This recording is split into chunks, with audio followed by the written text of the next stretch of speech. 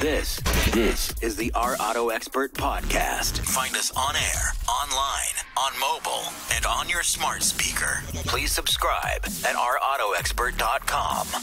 Our Auto Expert. Our Auto Expert. Our Auto Expert.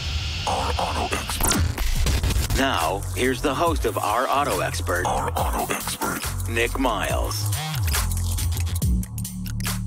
Locally created, nationally celebrated, from the southeast to the northwest. This is the world's car radio show. If it has a throttle, we'll feature it on air, online, on smartphone, or on smart speaker. This is Our Auto Expert, where 2 million Americans get their automotive news daily. I'm your host, Nick Miles, along with truck girl Jen. We drove in today in the brand new Chevy Tahoe. Jen called dangerous when she got out of it. I did. You nearly slipped and fell. I did. It was a big step down for you getting out of the car, wasn't it, Jen? It wasn't that big of a step. It was about half your body size. Yeah, okay. No, I just slipped on the side skirt. It was a bit wet, wasn't it? Yeah, it's a little You got scary. puddle up to your knees. It's dangerous for you coming in and out of the studio, isn't it? Apparently. But it is such a beautiful vehicle. All right, how much money did you lose in Vegas when you took the week off last week? We actually won. Do I have to increase your pay just to make sure that you can survive? You No won? comment. Yeah, You we won? We won the last day. Yeah, it was kind of cool. Not a lot, but like I said, we didn't gamble that much. Interestingly enough, you were telling me on the way in you won thanks to Ishaan Khatri. Yes, All we right. won on 007 Thunderbolt. That's lovely, Miss Moneypenny. I know, right? It's really good. Packed show today. You'll be excited to know if you didn't already. I did. We have a lot of stuff. You did know already? Yes. How did you know that? I don't know, Nick. Is it because you put the show together for me? Maybe, yeah. All right. That's good to know. What have we got on the show today? Packed show. We're going to talk about the brand new Toyota CHR Midnight Edition. They have a darkened, sexy, spirited CHR version. We're going to get into the relaunch of the automotive industry.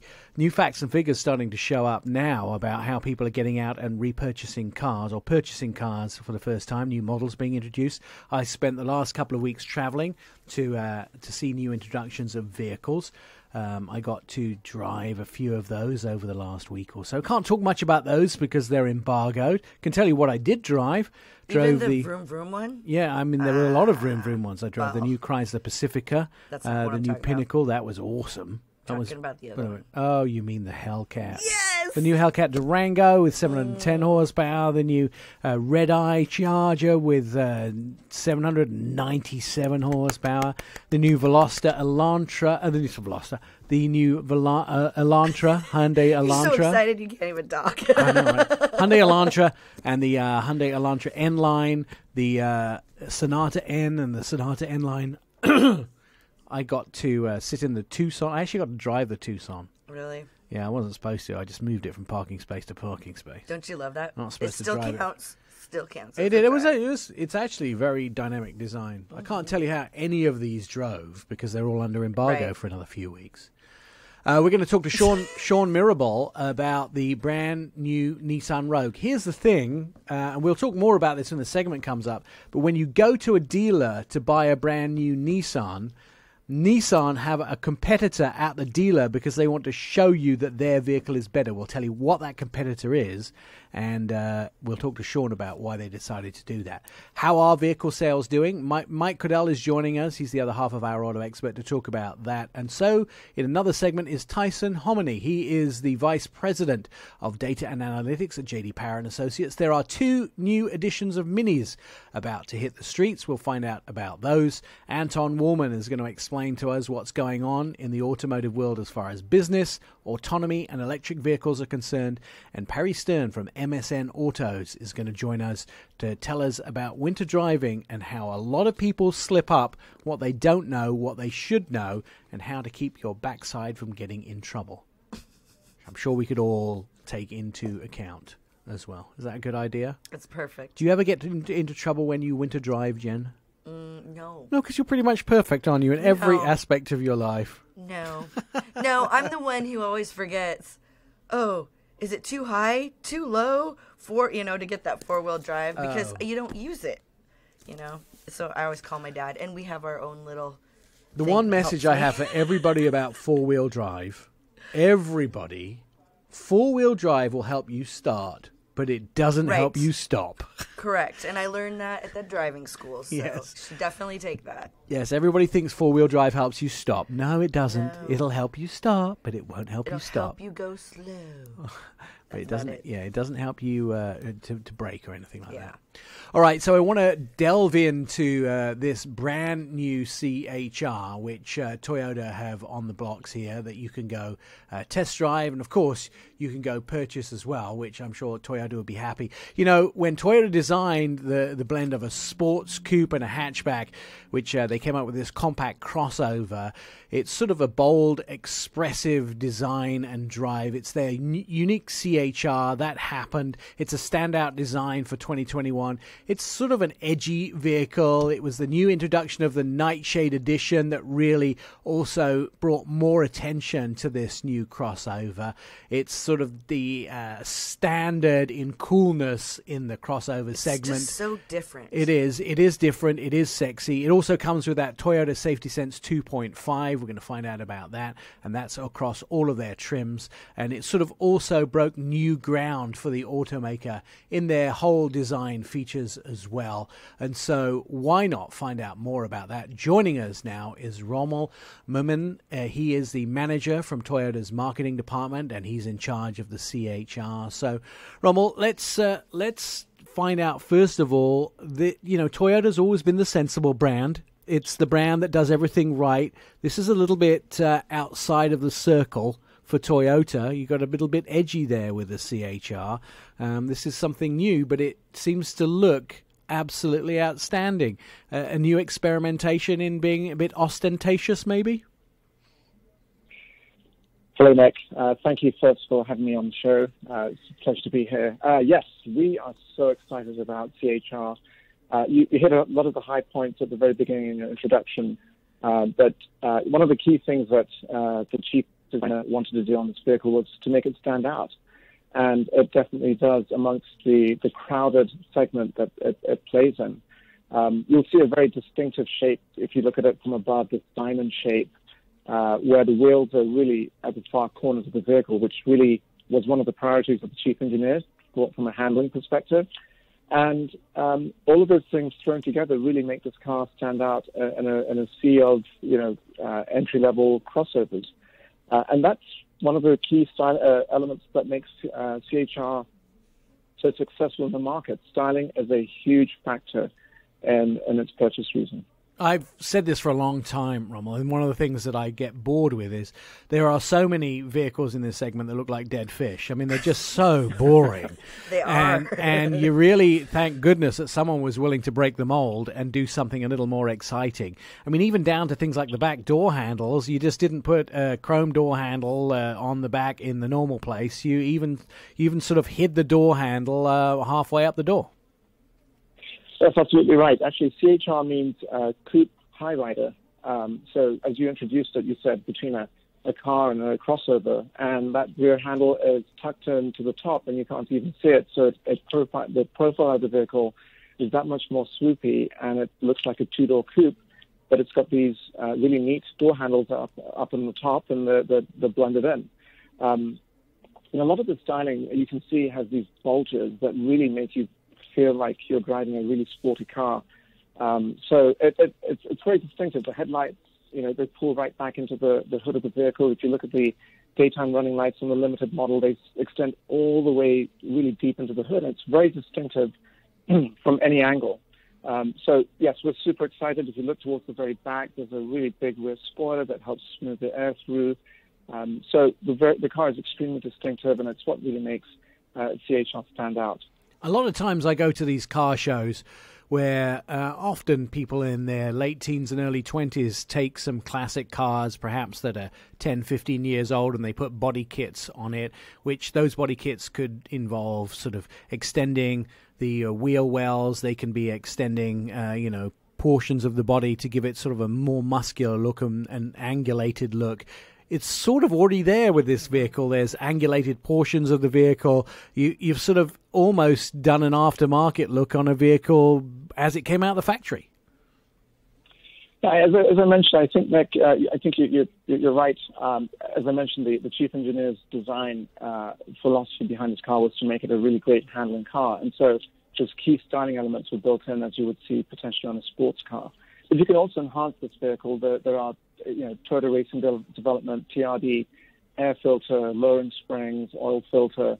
So you can tweak it just a little bit here and there. And for the practical person who's willing to taking it out and put skis or a kayak or something on it, right. You can get removable crossbars, and so the car's very practical. In the last minute or so that we have left, let's talk about the Midnight Edition. So you blacked out a lot of things on this vehicle. Yes, it's Nightshade. It's the Ishaan Nightshade Edition. It's available in 4 different colors, which it's white, this gray, supersonic red, which is a super exciting color. We love that. And, of course, black. It comes with black wheels and some black accents, the door handles. And on the inside, there's certain elements that are specific to Nightshade. And you've also given it 2.5 as far as Toyota Safety Sense. I thought Toyota Safety Sense 2.0 is pretty good, but 2.5, it gives some enhancements? Yes. So this is one of the biggest additions for 2021. The vehicle already had a lot of standard safety features, as you mentioned, for 2020 and before. And for 2021, Toyota Safety Sense 2.5 is standard from the entry-level LE model that starts at 21.4, 21.5.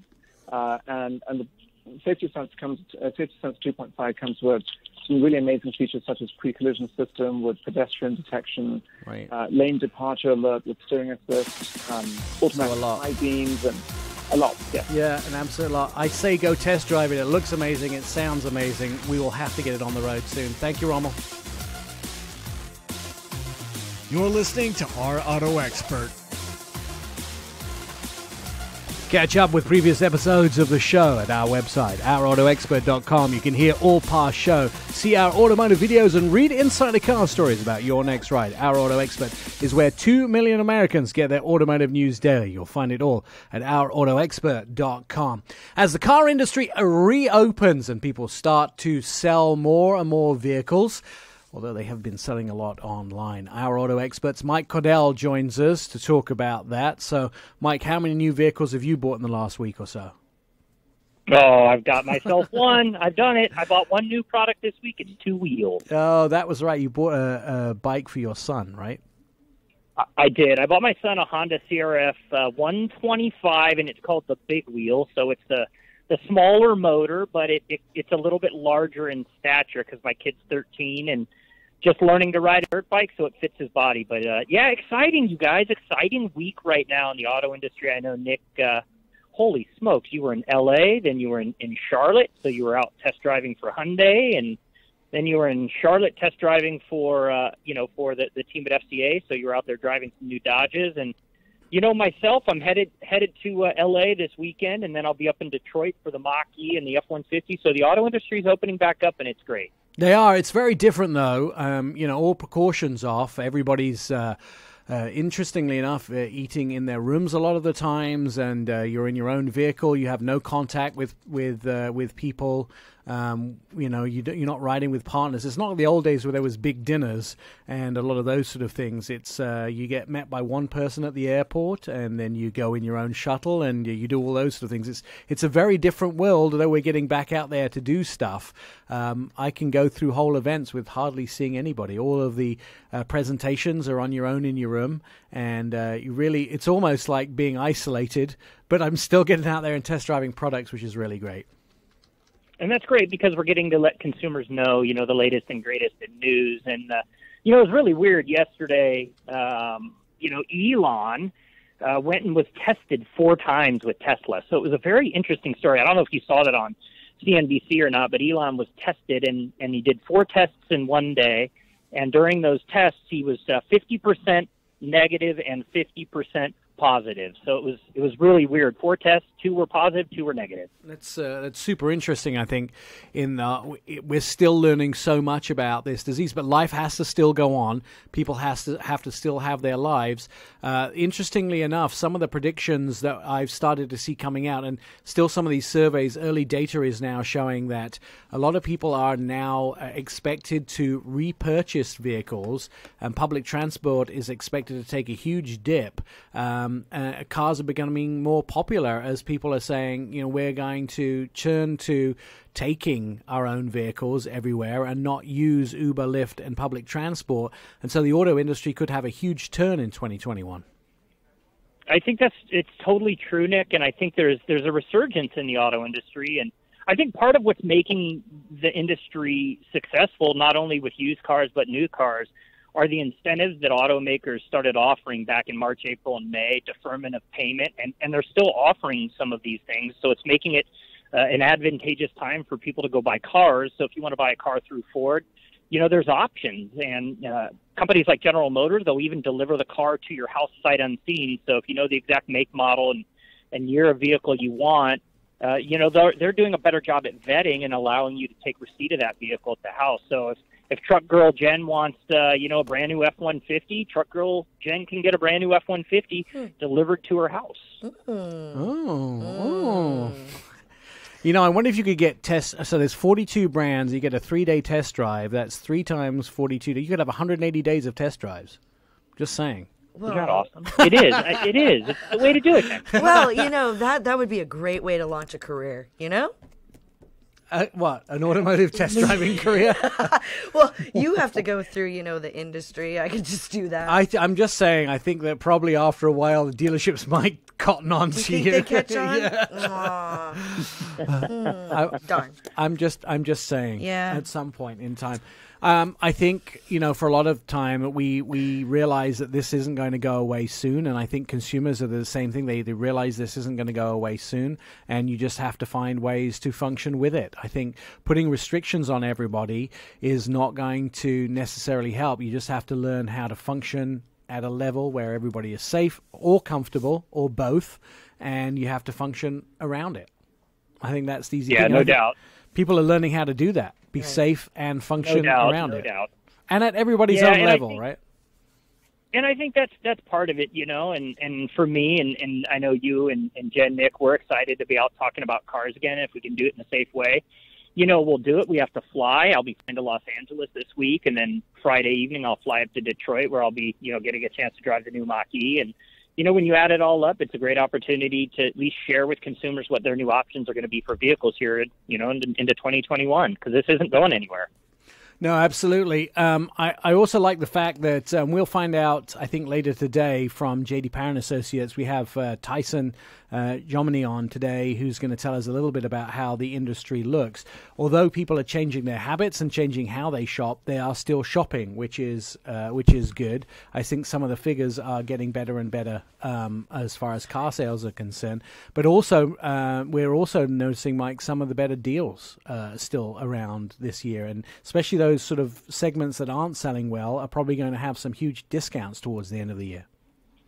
Yeah, and that's what's really great about the industry. When you get into October, November, December, automakers are forced to switch over inventory on dealership lots from the 2020 model to the 2021 model. So if you are looking to get in a new car, right now is such a great time, because 2020 models, if they still exist and are available on a dealership lot, they're going to provide you with a great incentive to get into that vehicle, whether it's $3, $4, $5,000 of incentive towards that vehicle. They're going to find a way to move you into that over at 2021. You're going to get a great opportunity on a vehicle and get a little bit of a discount and deferment of payment. So imagine that, right? Great price on a vehicle, deferment of payment up to 6 months depending on the brand, and incentives to make it more advantageous to buy a vehicle with financing. And if you think about interest rates right now, you think about financing rates right now, you think about loans right now, it's a great time to get in a car. And, I might be doing it right now. I might just go buy one right now. What will you buy? Here in 20 minutes. What will you buy? Ferrari. Oh. Does your wife know? No, she doesn't. Can't hide that very well. Mike Caudill from Our Auto Expert. You can watch some. He has some really good videos. You want to watch some of his truck videos? They're at ourautoexpert.com. Mike and I will also be doing live TV next week. You want to watch that? All those will be posted at Our Auto Expert. You're listening to the Our Auto Expert podcast. This is Our Auto Expert radio show. On Facebook, Twitter, and Instagram, you can start a conversation with us. Just direct messages at Our Auto Expert. It's where 2 million Americans get their automotive news daily. A brand new Nissan Rogue is hitting the market with a starting price of $25,650. But that's not even the beginning of the story. This vehicle, I have to say, is pretty mouth-dropping, even just to walk around it, to get in it. It's not the Rogue that you may think that you know. This is definitely making a statement in the Rogue department that has not been there before. Now, there is a news story that hit newsstands recently that different Nissan dealers actually have a competitive vehicle in their lots, and they want you to drive the competitive vehicle to actually put it up against the Nissan Rogue, that Nissan are so confident that the Rogue is absolutely outstanding. They want you to drive both the Nissan Rogue up against the new RAV4 at some of the dealerships to prove absolutely how outstanding the Rogue is. So, knowing that Nissan is so confident in this brand new Rogue, we wanted to have a guy on who can tell us all about it. Regional Vice President of the Western Region, Shawn Mirabel, is joining us to talk about the new Rogue. So that story aside, Shawn, you are obviously pretty empowered by the brand new 2021 Nissan Rogue. Yeah, good morning, Nick, and great to be talking to you again. It's been a little bit of time since we've chatted. Yeah. But we're super excited about this all-new Rogue. It is a home run, and you are 100% correct. We are so confident in this new product that we're encouraging customers to come into their local dealership and test drive the all-new Rogue alongside with the Toyota RAV4 so that they can experience firsthand how great this new model is. What's the key? Why do you think this Rogue is better than the RAV4? There's a number of items, Nick, that make it better. We are staying with our priorities, which is safety, right? That's our number one priority. It's got the most standard safety tech in its class, Standard Safety Shield 360. Beyond that, the modern look and sophisticated interior is a home run.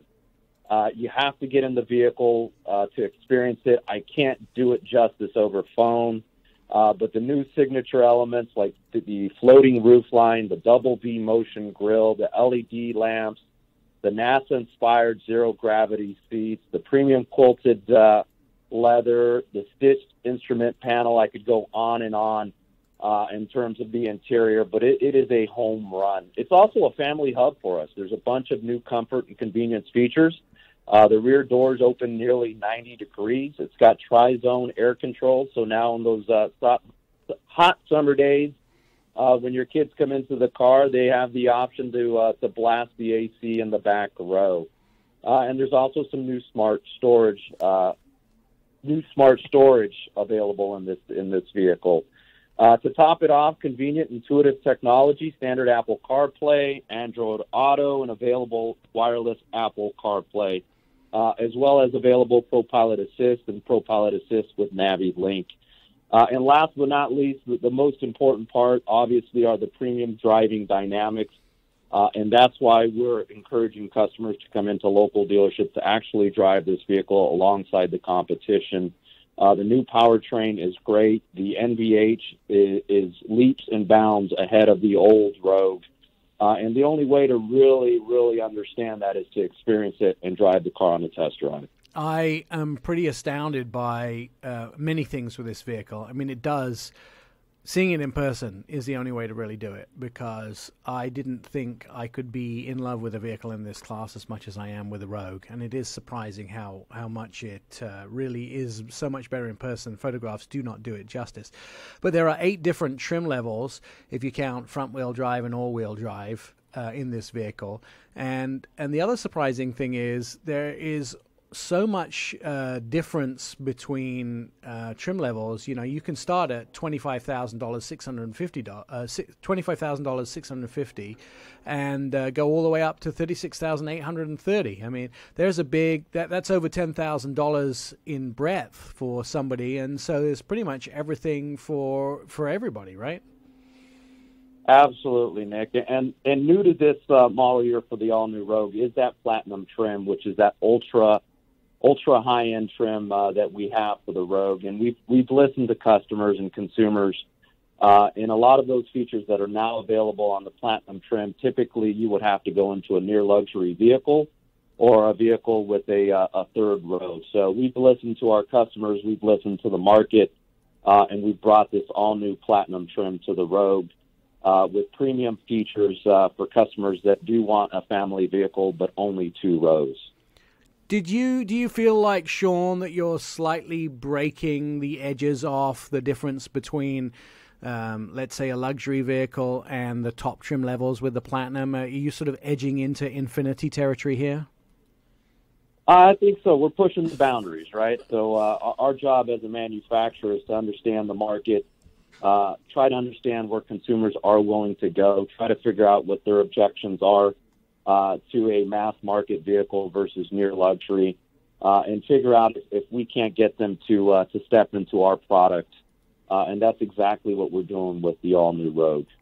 Now, I noticed that the storage in the back, you have this new storage area that fits sort of a gallon of milk in the back. And that's one of my pet peeves always. You know, you buy a 2-liter soda bottle, you had a choice of putting it in a net at the back, or maybe where the spare tire goes, if you didn't want them to be rolling around the back the whole time that you left the supermarket. But you've actually sort of created a space to hold items that could roll around the back of the vehicle, right? Yeah, Nick, and there's an interesting story behind that, and it's driven by one of our designers. At the early onset of designing this vehicle, she had the very same similar concerns that you did. And she said, every time I go to the grocery store, I get a gallon of milk and it rolls all over the place. And why haven't any manufacturers created something to accommodate the shopping needs of a family? And so she was a driving force in developing that concept, and we were able to bring it to life. And we've received a lot of positive feedback from consumers as a excellent feature and a surprise or aha with this vehicle. Are you also aware, Sean, that it absolutely is the perfect size for a 1.5-liter bottle of Bacardi rum as well?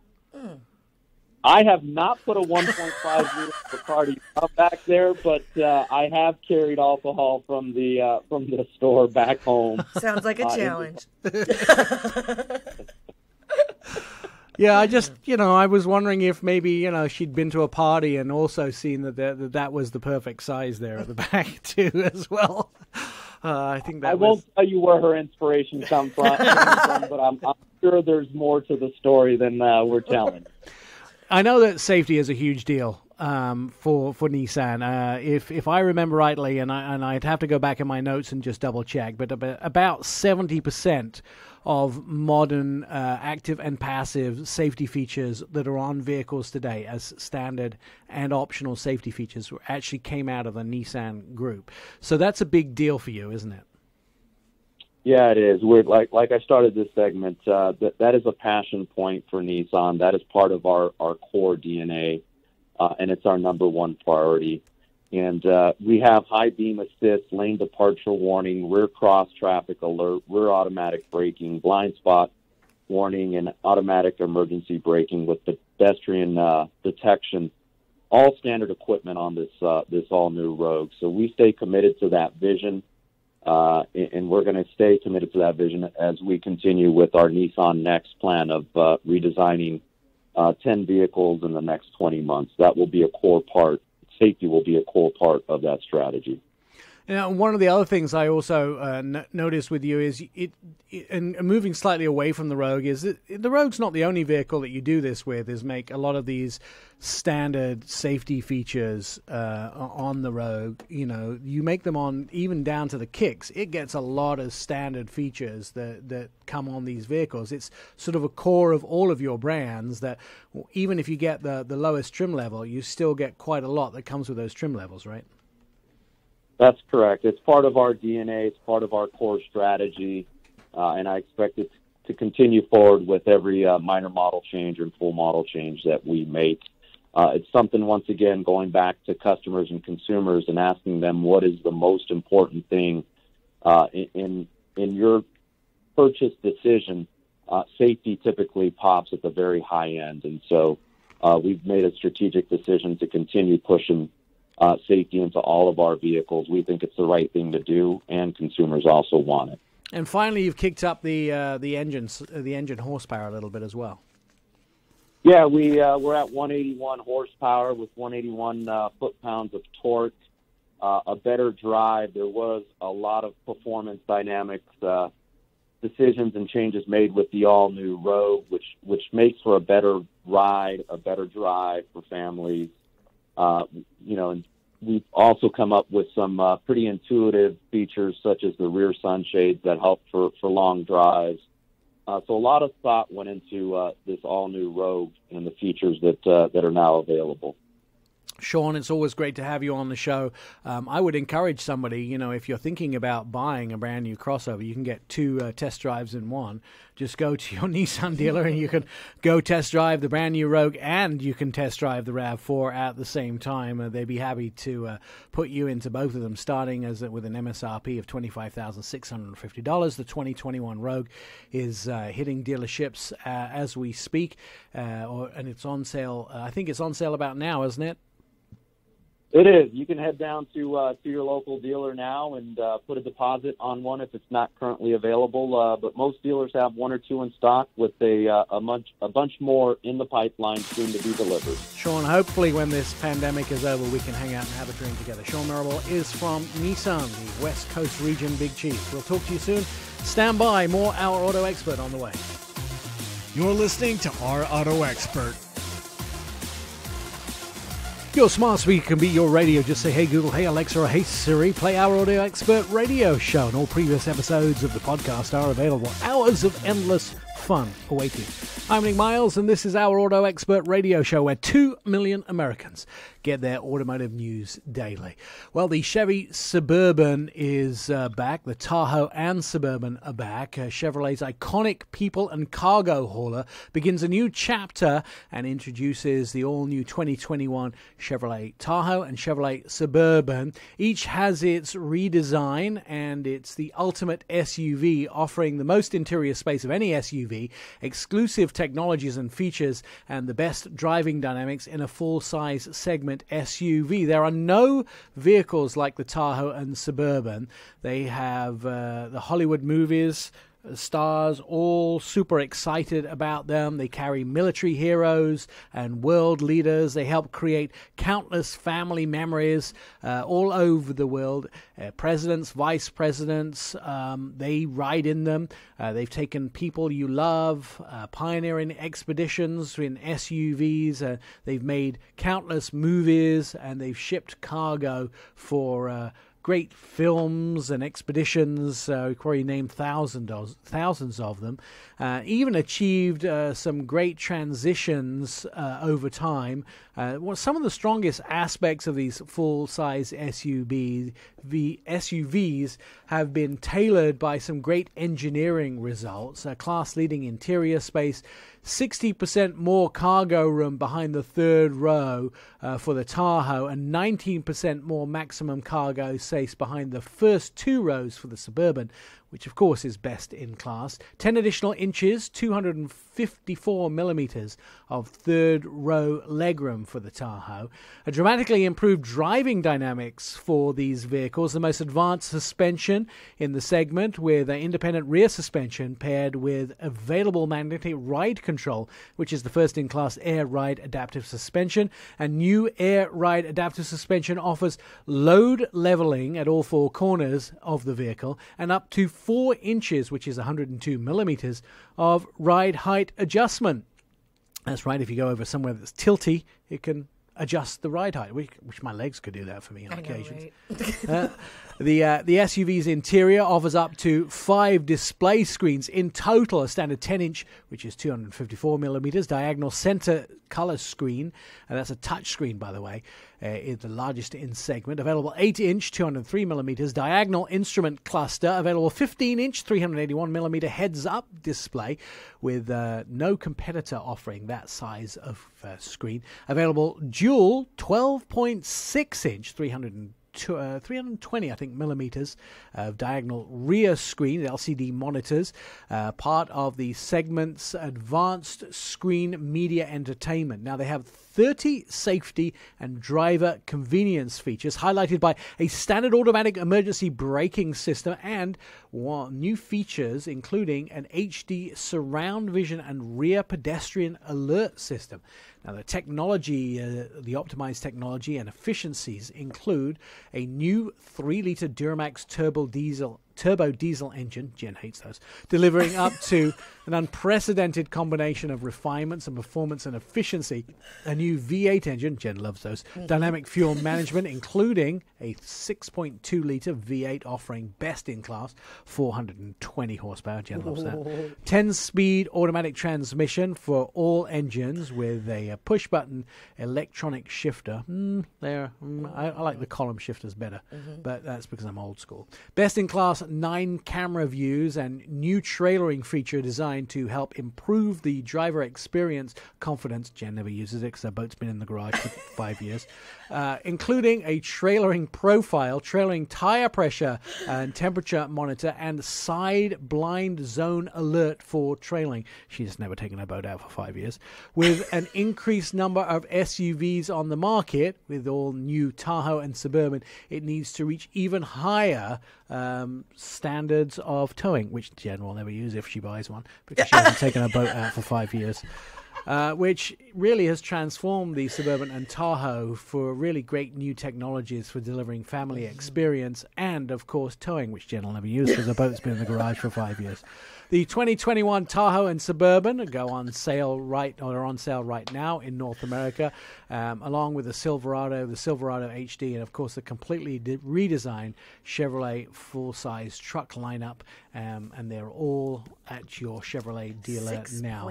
You can do anything you want, including tow, which Jen will never do because her boat's been in the garage for 5 years. I actually towed something. What? Yeah, I towed out a Ford truck. Oh, but not your boat because it's been in the garage That's for 5 years. No. Yeah. Is your boat's probably welded to the floor of the garage now? Probably wouldn't be able to tow it out, would you? Oh, it's at your dad's garage though, isn't it? Uh-huh. Yeah. It's all snuggled in, tucked away. Hey, guess what I got this week? What? My new BMW arrived. Oh, yeah, that's right. I saw that this morning. I sold my Mini John Cooper Works, my Mini Countryman John Cooper Works, and I bought a BMW 228. Just so everybody knows, whenever you come over Grande to Coupe. Nick's house, you never know exactly what car is what. Is it something he actually bought, or is it a press car? So that was the first thing. I'm like, what do you mean? I got a new BMW. You actually bought 228. Something? Well, I probably will sell it again. Yeah, see, I know you too well. It'll last a year. Like a horse trader. Buy a car, sell a car, sell a car, buy a car, sell a car. Yeah, I bought a new Grand Coupe. I drove it like 2 years ago in Germany and just was in love. Yeah. And I really wanted one. And you got it. I will. 0 to 60 in 6 seconds, by the way. Nice. Try catching me that. It was actually delivered while I was in North Carolina. And my spouse, I said to my spouse, have you driven it yet? And my spouse said, yeah. Of course I did. I drove it to the end of the road and back just to see what it was like. Like, woo! That's what you call a COVID drive. Just takes the to end the of the grocery road store and and back. back. I don't think it was even get out of the car. I think it was just drive it to the end of the road and back. Well, yeah, I'm sure you're gonna show me. Do you like the how color I fast chose? It goes. It's kind of, I'm concrete. Yeah, I know. Concrete gray. Exactly. I really like the Toyota concrete color. What is the Northwest? Gray. Oh, I'm going to blend in, aren't I? Gray clouds, gray sky. Just I don't like gray. What color are your vehicles? What? Black. Oh yeah, that's a big difference from gray, isn't it? Well, at least mine's got some white in. When it's raining, I put some white in mine, didn't I? Yeah, you did. At least you can see mine in the rain. Did you sell your truck yet? Your other truck? No, I'm getting it ready though. Oh yeah. Yeah, I am. All right. Getting it ready. I'm just saying. Hey, what's left on the show, Jen? Like you'd know. Still to come, Tyson Jominy, Vice President of Data and Analytics at J.D. Power & Associates, is going to join us to talk about car sales, how they look. Ishaan is going to join us from Mini to talk about 2 new Minis that are on offer. They're going on sale too. And don't forget Anton Wahlman and Winter Driving with Perry Stern. Oh, look at you. You could actually host this show. Can I take next week off? No. Why? Because I said so. What are you talking about? I'm the producer. No. Funny enough, she thinks she's my boss. How strange is that? Wake-up call coming in the next break. Jen, wake-up call coming in the next break. Stand by. More Our Auto Expert on the way. We're going to come back with Tyson Jominy. Going to talk about how sales are going in North America. You're listening to the Our Auto Expert podcast. Locally created, nationally celebrated from the Northwest to the Southeast, this is the world's car radio show. It has a throttle. We'll feature it on air, online, on smartphone, or on smart speaker. This is Our Auto Expert, where 2 million Americans get their automotive news daily. I'm your host, Nick Miles, along with Truck Girl Jen. The automotive industry seems to be coming out of its cocoon. If you take a look at some of the graphs, there seems to be some emergence from some of the darker times that we have been suffering. Joining us on the phone to talk about how the sales look is Tyson Jominy. He is from J.D. Power and Associates. So let's talk a little bit about some of these graphs. If we look at them, looks like we had a very bleak few months there in the middle, some huge drops at the beginning of the pandemic, but things look like they're above the median line there, and we are doing fairly well. Is that how am I interpreting it correctly? Yeah, and Nick, thanks for having me back, and hi to Jen again. Hi. Yeah, you're seeing it right. We're actually seeing 2 months in a row of retail share gains in the auto industry. We saw it in January and February. We haven't seen very much of it in the past 4 years. So things are looking very strong right now. October was a great month for the industry. November may not be as strong, but we'll get to that when it comes. So let's talk about family vehicles and non-premium vehicles first of all. Where are we standing right now? How do things look as opposed to some of the darker months? We're above the line. We're very strong. How much did we gain from what we were expecting to do before COVID? So we're up about 2 to 3% in the most recent months from pre-COVID levels. But on an overall industry basis, on year to date, we're down about 16% in sales. So we're not performing as well as we had wanted to at the beginning of the year. But again, our end point, our run rate coming out of the year is particularly strong, and it's trucks. You know, we say it a lot. It's pickup trucks, but it's the truth. Pickup trucks continue to sell very strongly. Has it really thrown off what you can do as far as projections are concerned? Because as things change month by month, week by week, you really can't throw any projections out. Obviously, if you follow what COVID is doing, things change again month by month, week by week, so you can't make any predictions. So you're just having to rely on raw data and not make any forecasts? Well, we always do rely on data. I mean, that's what makes us different at J.D. Power is the data that we have. But you're absolutely right, Nick. What's really hard to forecast are the non-retail sales, the fleet sales, the commercials, the Hertz rentals and the Avises. When are they going to start buying again? When will commercial customers need delivery vans and other vehicles again? That's the hard part of the industry to forecast. I mean, we're a group that typically says the forecast is down to a single unit level of precision, and we're throwing out ranges now. So we're adjusting to the new environment. It is a little harder to be precise, But we do have the data that comes in from dealers every day, and that helps us to really put out some accurate projections. There are some interesting things as far as fleet sales are concerned, because there are certain industries who really can't, avoid buying vehicles. Police departments, fire departments, those sort of services and medical departments, they can't stop buying vehicles. They still, in fact, they may be buying more vehicles. Deliveries, Amazon, those type of companies have to keep buying vehicles. In fact, delivery departments may be buying more vehicles than they did before because there's a lot more at-home deliveries. But again, rental fleets probably completely decimated. They are not doing any rentals whatsoever since vacations and business travel is almost non-existent. Yeah, that's exactly right. When we look at the commercial van and the commercial truck space, what we saw is that on a year-to-date basis, the change there exactly mirrors the rest of the industry. I mean, it is exactly performing the way, to your point, the Amazons and the delivery services and the Uber Eats, people still need to get things delivered. In fact, demand for that has been going up. And so we're seeing very strong sales on that side of the business. But you're right, the rental cars, the people not traveling, the lack of business travel means it isn't such a great part of the industry right now for, daily rental companies buying vehicles. But I'll tell you, Nick, in the past several weeks and months, we are starting to see that activity pick up, showing signs of life, as you mentioned. So let's talk about luxury vehicles, because, those people that have money to spend on luxury vehicles, premium vehicles, they are less affected by the pandemic because their incomes tend to be less affected. So how are sales of luxury vehicles? Luxury sales, actually, they're not performing as strongly right now, believe it or not. It kind of goes back and forth with the rest of the industry. But I got two interesting points that I think you're going to like here. The two hottest segments in the industry right now, bar none. The only places, in fact, that are up, there's two segments. One is premium sports cars, Corvettes, 911, that's growing. The other one that's growing, the super premium space, the Bentleys, the Rolls Royces, the McLarens, you put all those together, that space is up 10% year to date. Recession? What recession to those people? It's right. Crazy. The higher you go, the better the vehicles are selling.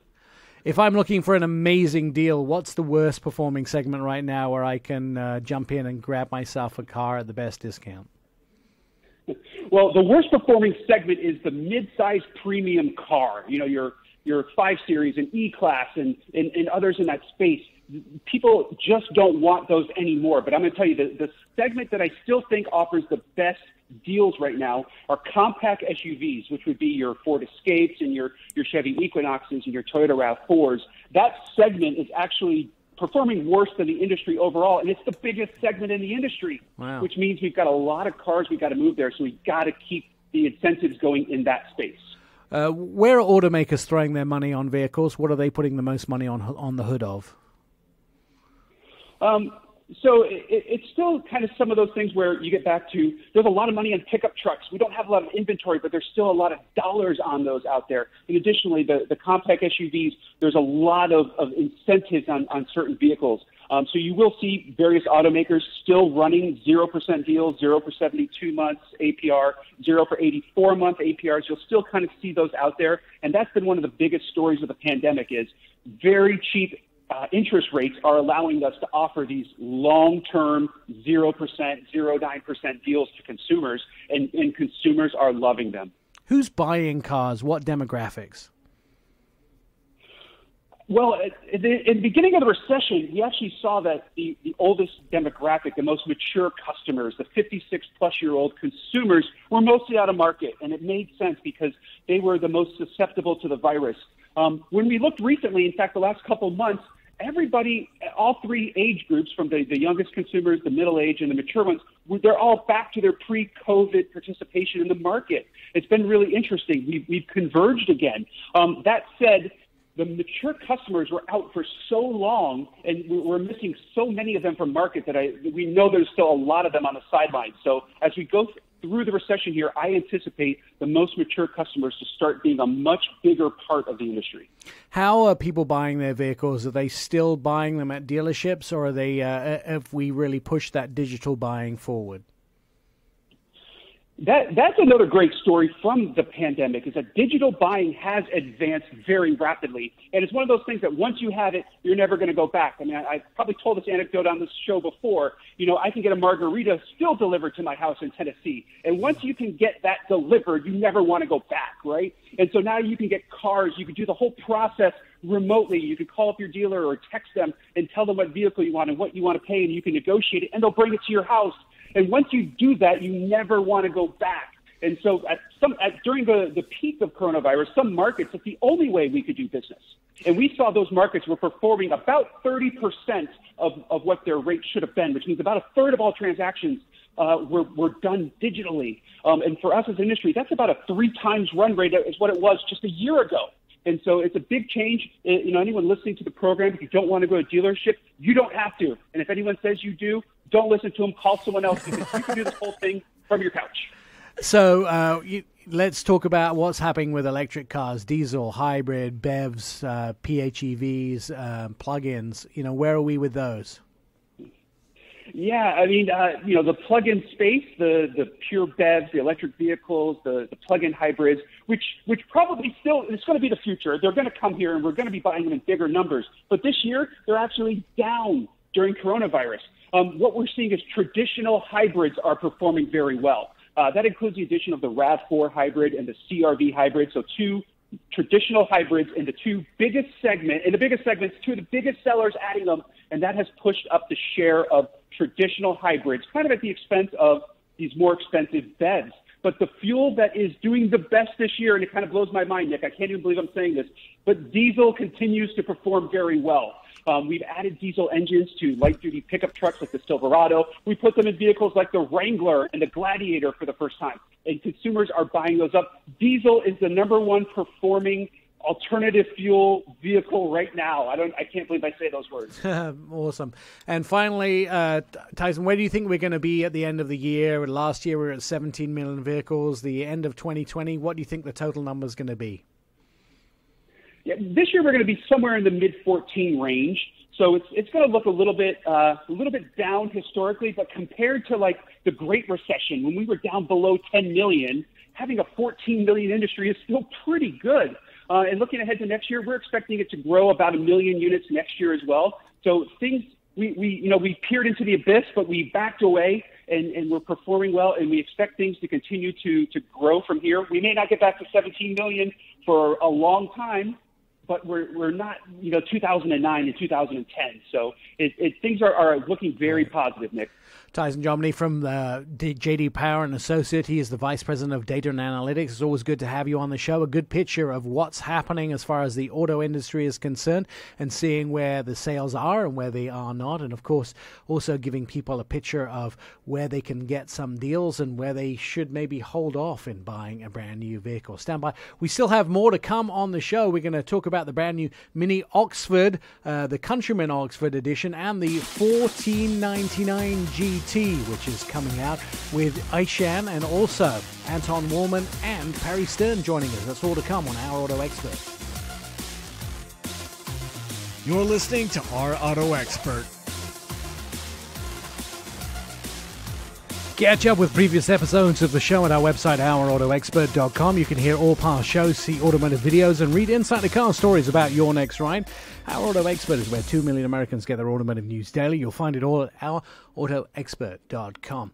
Well, I am a massive Mini fan, and every time there is Mini news, I like to be able to talk about it. And so it's with great pleasure that we actually invite Ishaan onto the show. He is one of the guys that does a lot of the product planning and talking about minis, and we got to hang out at the Monticello Car Club in New York City to see some of the new minis that were being driven around the track, the brand new Mini Countryman and the GT and the Mini Electric. And so Mini announced 2 brand new vehicles about 2 weeks ago, the Mini Cooper 1499 GT and the Mini Countryman Oxford Edition. So tell us a little bit about these 2 new Minis. Now, the 1499 GT is a throwback to some Mini heritage, isn't it? Absolutely, Nick. Good afternoon, firstly, and thank you for having me. I feel like Mini is one of the brands that's, of course, out there that can and does speak to our heritage a lot, and it's something that we're inherently very, very proud of. So the model in reference, the 1499 GT, is our way to give a nod to our sporty heritage, and it goes back to 1969. So on the 10-year anniversary for Mini, we introduced a model called the 1275 GT, which in its time was incredibly sporty. It featured a 1275cc engine and a whopping 60 horsepower delivered from it with a 0-60 time of 13.3 seconds. That's awesome. The 1499 GT, of course, is slightly quicker than that. So it's the Cooper engine that we know and love today. The 3-cylinder, 1.5-liter twin power turbo engine has a 0-60 time, significantly quicker than the 13.3 mentioned. But it was our way of simply saying that you do not need all the bells and whistles that everyone keeps throwing at cars these days to have a lot of fun. Fun to drive is, of course, the number one factor that customers keep coming back to us. It's the number one purchase factor for Mini here in the U.S. So we wanted to show people that you can have a lot of fun, something that's stripped down, bare bones, 3 pedals. Of course, another thing we're inherently proud to do, offer majority of our cars manual transmission. And our answer was, of course, the 1499 GT. So how do you come up with the numbers 1499? The last one obviously was 1275. So how does the 1499 relate? Does the numbers, someone drew them out of a hat, or how did you come up with them? No, not at all.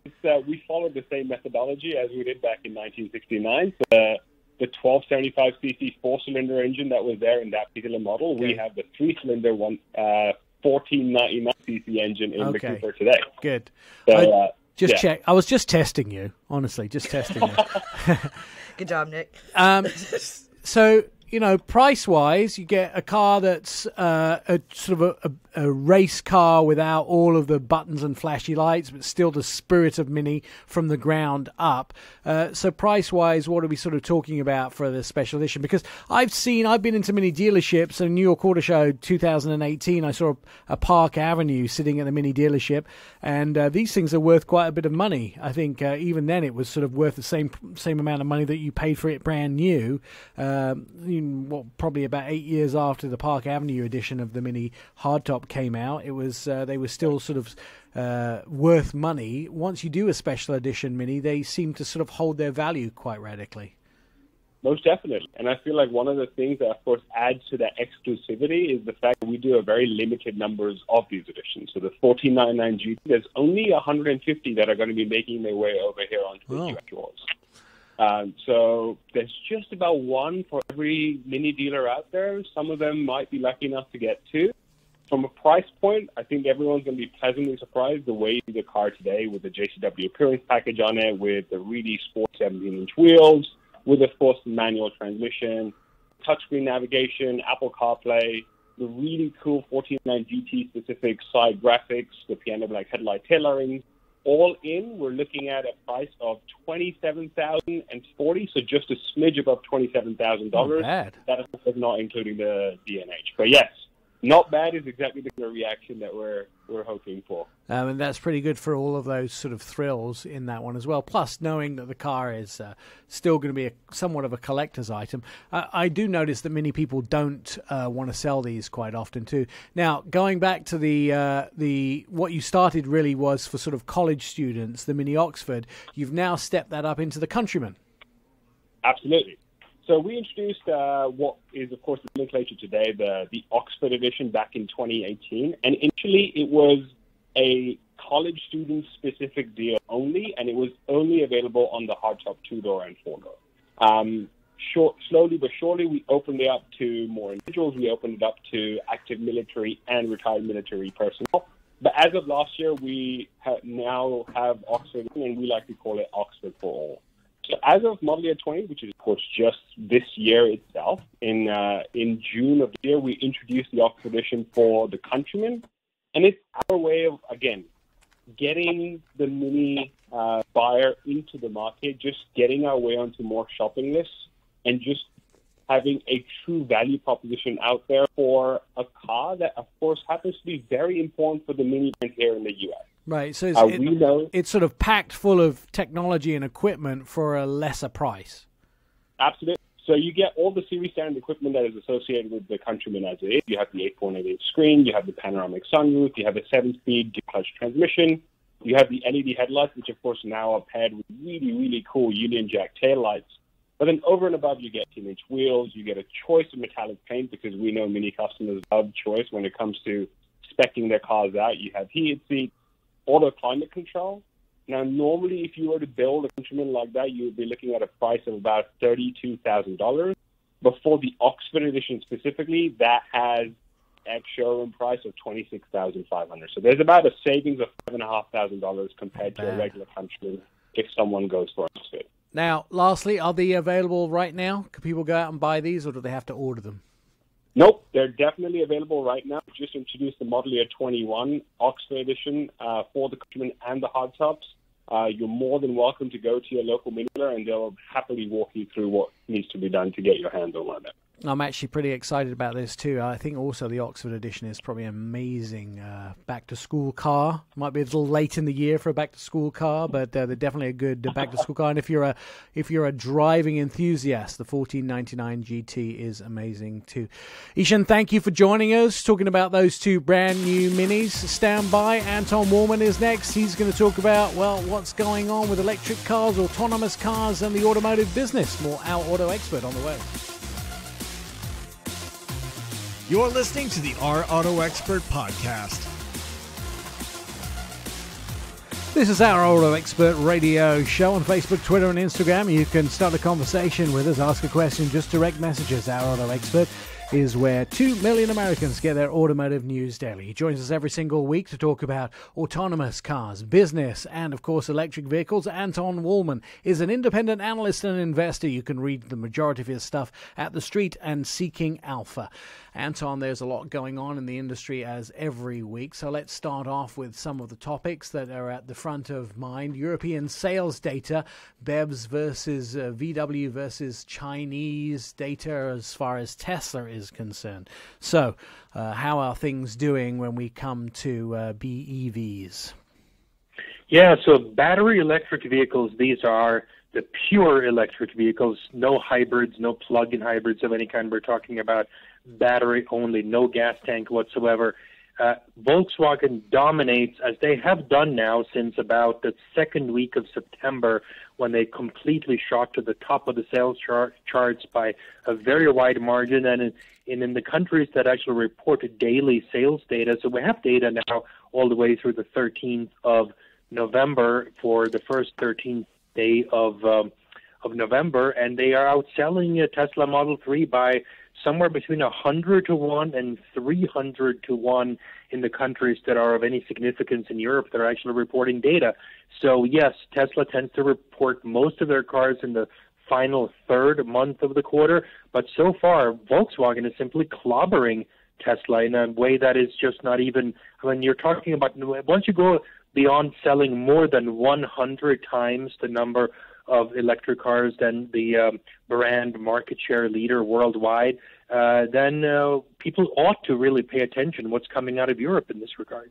It's going to be an interesting question, because when we come to a year-end, a full cycle of 1 year, when VW have been selling this, Tesla obviously sells so many electric vehicles, let's say in Europe, that they're able to trade off their credits. Now, VW, when they get to the end of a year, are they going to be in the positive as far as carbon credits are concerned, and be able to sell some of those carbon credits at the end of a full year in Europe, perhaps? So in Europe, despite the fact that Volkswagen has now vastly outsold Tesla in this regard, they are not going to have any extra credit to sell to anybody. They'll be lucky in a best-case scenario if they can still keep themselves from paying huge fines, because keep in mind that the Volkswagen Group consists of all sorts of brands, including Lamborghini and Bentley and so forth, and Porsche, that are selling all sorts of other cars, not just in the U.S. but worldwide, that are in need of support from these credits. So In a best-case scenario, Volkswagen may break even on this by year-end, but I think they may actually have to pay a little fine because they're running real short on this, even in Europe, where they're already selling most of these electric cars. Fascinating. UK mandating BEVs by 2030. That's different from the 2035 that they had originally mandated. Now, the big question is this political, or is this because there's a sort of a push for Boris Johnson's party to look favorable, or have people look favorably on it? Nick, you nailed it. I think this is, by the way, fresh hot off the press. I mean, this just came out today, this news that Boris Johnson had promulgated his edict from the high lords over there that by 2030, every single vehicle that is sold in the UK must be a BEV. And, of course, it's all political. It's not like there are voters that are asking for this in any high numbers. They would rather buy whatever makes sense at the time. Maybe it'll be a BEV. Maybe it'll be a hybrid. Maybe it'll be a plug-in hybrid. Maybe it'll be a hydrogen fuel cell car. Or maybe it will be a BEV. But to dictate from the top what exactly must be sold by any particular date is, of course, crazy. But this is what they've decided for now. Of course, Boris Johnson will no longer be prime minister by 2030. So whatever happens at that time, he can be sitting sipping Mai Tais down in Monaco by that time and just laugh at the whole thing. So on the one hand, it's very academic. On the other hand, 2030 is only 10 or 9 years away now. And automakers, as you know, Nick, must plan enormous shifts in production capacity and the entire structure of their supply chains to meet these types of mandates. And at this point, this causes a huge dilemma for them as to whether they think that these mandates will be upheld or whether they will be changed before we get to 2030. And on a sub note from that, I noticed that the Conservative Party in the UK was pretty excited to announce that Nissan will be returning to the UK and building hybrid vehicles, or maybe even plug-in hybrids at the Sunderland plant there, which Nissan had announced that they were sort of backing down on production of vehicles in England, but post-Brexit. But it looks like the Conservative Party have convinced them to come back and produce vehicles in the UK. Yeah, I think that's also a little return to reality there. At the end of the day, Brexit will not mean very much in terms of Britain's position with respect to the rest of the UK. So the slight shift I think Nissan was basically trying, like most other automakers were, to try to exert some political influence and get the British government to change its mind about Brexit. And when that didn't work, essentially what the UK government did is that it called Nissan's bluff on this, and now we'll see the results. Let's talk about the US and cars that we will see on our streets. Mustang Mach-E deliveries beginning December 7th. Yeah, I mean, this is an iconic vehicle, of course. It looks great. The specs seem to be all there. And I think we should now recognize that we are within the 1 month mark of the first expected U.S. deliveries. European deliveries are set to begin roughly by the end of January. So let's keep our eyes on this very soon, Nick. It sounds like, from some of the rumors, that there may be a Lincoln version of this called the Lincoln Mach-E, M-A-R-K-E, coming as well. Is this going to be just a Lincoln rebadged version of the Mach-E? I don't know, Nick, but I do know this.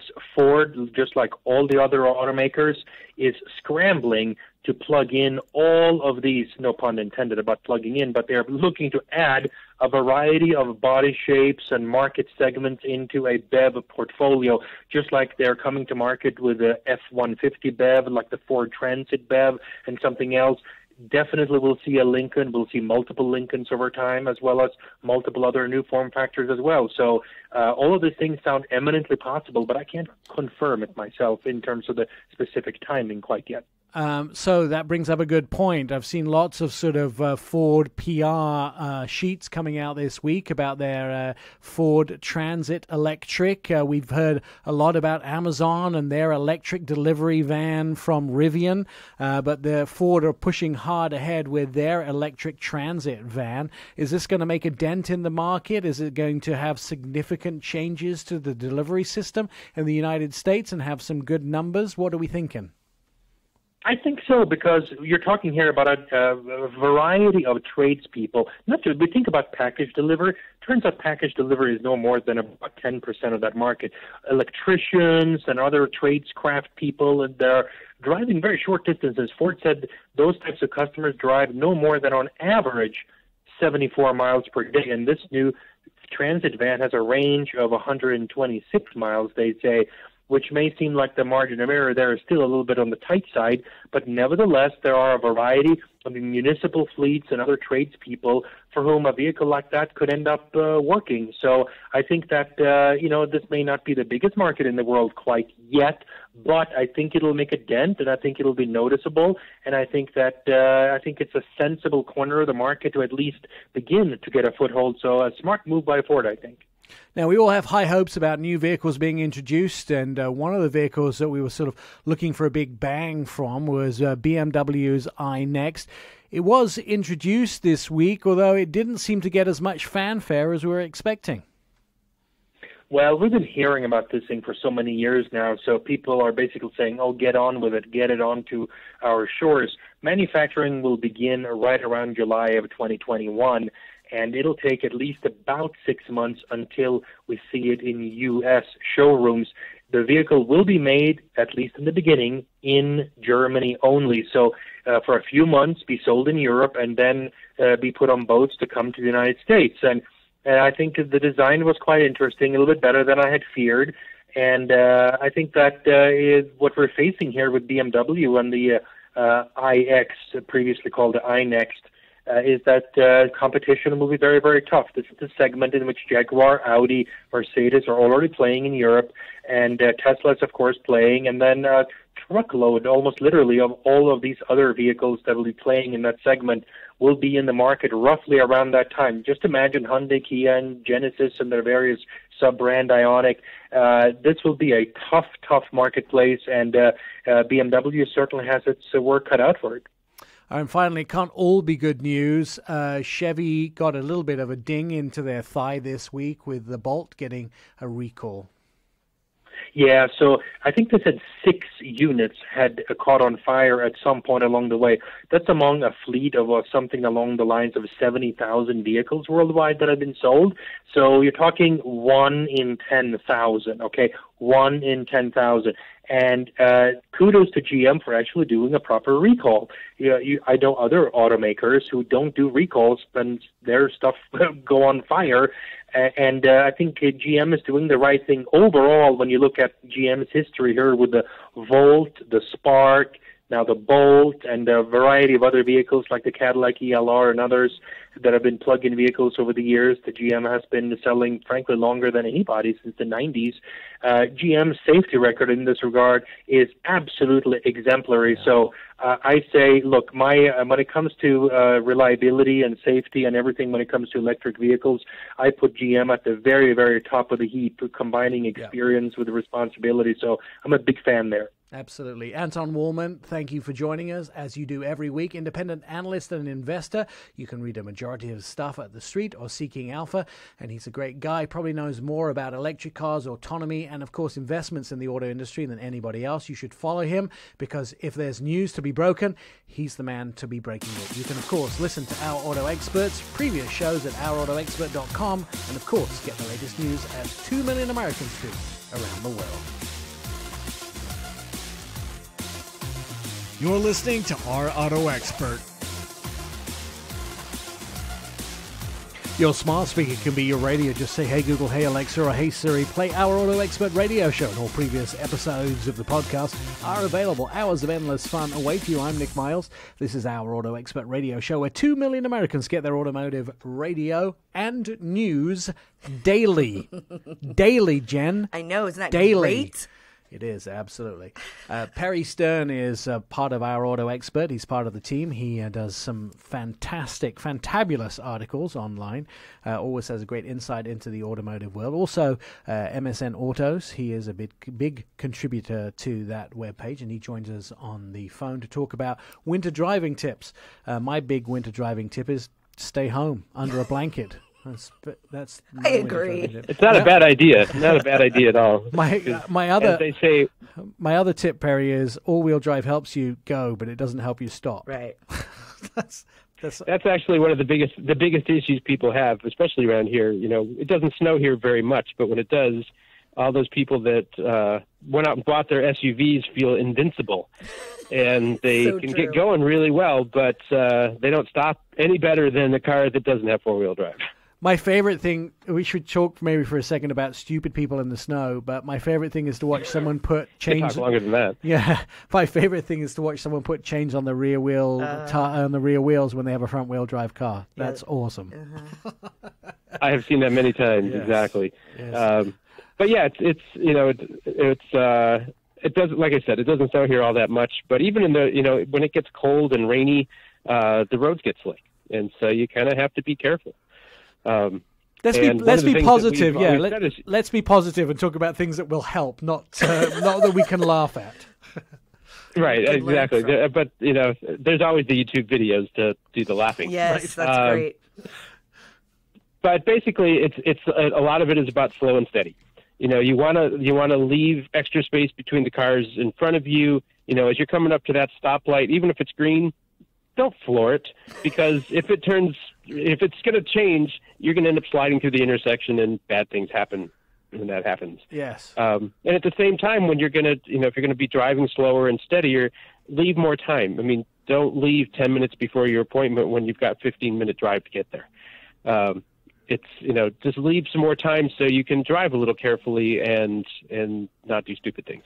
Yeah, I think the other thing I always try to encourage people to do is, you may be a great driver in the snow, but not everybody is. Right. And leave enough space for the people who aren't as good as you are.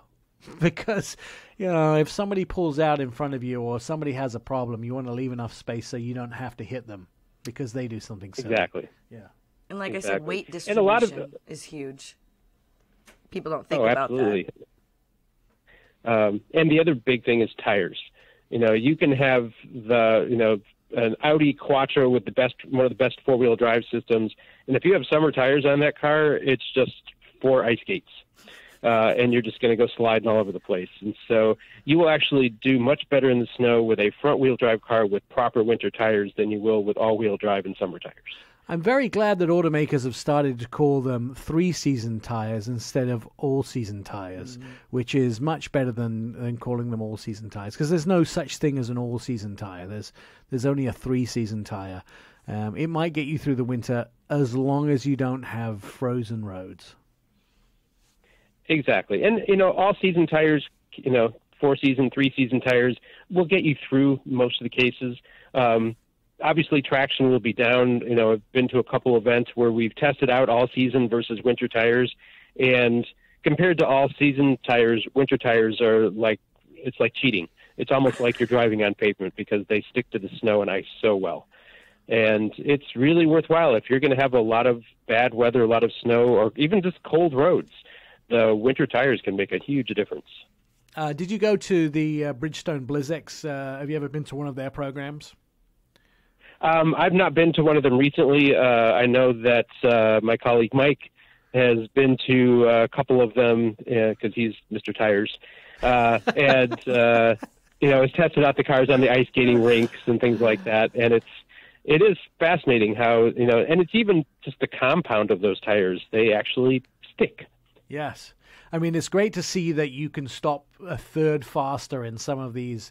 Michelin have their winter tires and Bridgestone have their winter tires. Most car companies make a winter tire. And it's absolutely incredible how you can stop a third faster with the correct tire on. And it's usually when you get below freezing, the tire's good till about 30 degrees. But you get anything below that and, the tire just doesn't respond as well. It's amazing when you start, too. The huge difference when you're taking off in ice versus, a winter tire versus, like you said, an all-season tire. Yeah. It's completely different. Yeah, absolutely. And that's the other thing is, you should be checking the weather. I mean, to see what the conditions are going to be like. I mean, are you going to, head out in the morning and everything is fine with your, front-wheel drive all-season tire car, and by the time you're leaving your appointment, there's 3 or 4 inches of snow on the ground. It's good to know that ahead of time. No, absolutely. Do you recommend people carry an emergency kit in their car? Absolutely. I mean, I grew up in the Midwest where, there were bad snowstorms, and I kept, an emergency blanket in my car. I kept, the funny thing is, and this is from my mother, I had a candle, because apparently even a candle, if it's freezing cold outside and you're stuck in your car, it will actually provide enough heat to, keep your hands warm, whatever. One tip on that, though, if you keep a candle in your glove box, take it out in the summer. Otherwise, it becomes the shape of the glove box. That would be my luck. How did you find how I know this? Yes. How did you find this out, Perry? It's just a guess. I'm going to guess you had no lint in your glove box one summer. That's a way to clean it. No, but I had a very interestingly shaped candle, though. And probably a very interestingly shaped manual, too. Yes, exactly. You couldn't open the pages of your driver's manual, could you? No. But no one ever looks at those anyway, do they? Of course we do. As automotive journalists, we open every page every time we get a press car. It's like, how do I do this? How do I do that? Yeah. When do you What's open? Really sad is when you get the car that you actually need to look in the owner's manual to figure out how to change the radio station. Because I've had to do that. When do you open the driver's? When do you open the owner's manual? Apart from having to change what's the time that you do, Perry? That I do, or that people should? No, that you do. I mean, when do you actually? Because I know mostly things about cars, but when do you open the manual? What's the sort when I can't figure something out? Yeah, I mean, for me, it's usually lights on the dash. I'm like, what is that? What is that? There usually is that when I get a warning light, I'm like, what does that mean? Like, I have to open the manual. And in cars that I own, I've actually used the owner's manual to figure out, how do you change a headlight? And how do you do this? It's always interesting, though, when you looked up how to change a headlight and it says, we suggest taking to the dealership to do that. Excellent. Yeah. Perry Stern, it's always great to have you on the show. Of course, Perry is a contributor to Our Auto Expert. He's one of the team that makes the website so amazing. You can go read his articles along with Mike Meredith and the rest of the team at OurAutoExpert.com. You can see the videos and, of course, listen to this radio show. They're all stored at OurAutoExpert.com. Just hit the little tab that says podcast so you can enjoy those all week long, see the videos, and, of course, 24/7 entertainment. It's right there. We'll see you next time on Our Auto Expert. You've been listening to Our Auto Expert with Nick Miles. Find all the show episodes at OurAutoExpert.com. Please follow us on all social media, Twitter, Facebook, and Instagram at Our Auto Expert, and message us for a quick and witty response.